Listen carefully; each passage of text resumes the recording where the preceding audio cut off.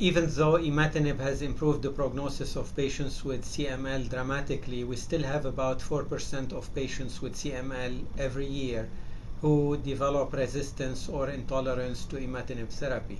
So cumulatively, with a 5 to 10 year follow-up, you may end up with about 20 to 40% of patients who will need different forms of therapy other than imatinib. There are several interesting studies which are coming out at ASCO. The rationale behind all of these studies is to try to use the more potent second-generation tyrosine kinase inhibitors up front. The endpoints of the studies have been different. In previous publications, several investigators had shown that the incidence of either complete cytogenetic response or major molecular response at 12 months, major molecular response being defined as a 3-log reduction of the disease, those two endpoints have been associated with differences in long-term outcome. The first study is the nilotinib versus imatinib study, where the primary endpoint of the study is the incidence of major molecular response. And in that study, the investigators have shown that treatment with nilotinib was associated with significantly higher incidences of both major molecular response as well as of complete cytogenetic response at 12 months.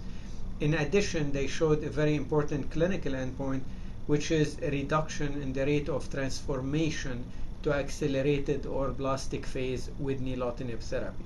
So this is a very solid study that shows with a short-term follow-up that nilotinib is more effective than imatinib in newly diagnosed patients with chronic myeloid leukemia. In addition, when you look at the side effect profile, many of the disturbing side effects which do not have necessarily to be severe, but they could be clinically disturbing in terms of quality of life, like fluid retention or weight gain or periorbital edema, those side effects on average were less frequent with nilotinib than with imatinib.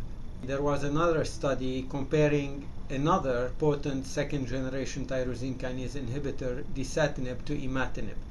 In that study, the primary endpoint was the incidence of complete cytogenetic response at 12 months.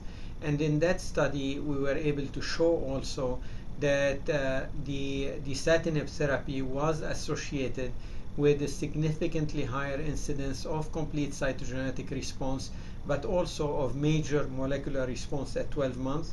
And also, the same as with nilotinib therapy, dasatinib therapy was shown to reduce the incidence of transformation with the short-term follow-up. Dasatinib therapy on average was also less toxic than with imatinib therapy. So again, the disturbing side effects like fluid retention, muscle spasms, aches, myalgias, periorbital edema, weight gain, nausea, and other such findings were less frequent with dasatinib on average than with imatinib therapy. Currently, those two second-generation tyrosine kinase inhibitors are so potent that it's going to be difficult to develop combinations up front, although we're thinking about them. There are some interesting compounds such as bosutinib, which is also a SRC-able inhibitor similar to dasatinib, where the randomized trial of bosutinib versus imatinib has been completed, so we'll see the results in August. We're starting to work on third-generation tyrosine kinase inhibitors, meaning agents that suppress the T315I mutation, which is not suppressed with the second-generation TKIs. So we're working with a compound called AP24534 and another one called DCC2036. Both of these agents are still in phase 1 studies, but they are showing very encouraging activity. So it is possible that in the future we will take those third-generation tyrosine kinase inhibitors into the frontline setting in patients with high-risk CML.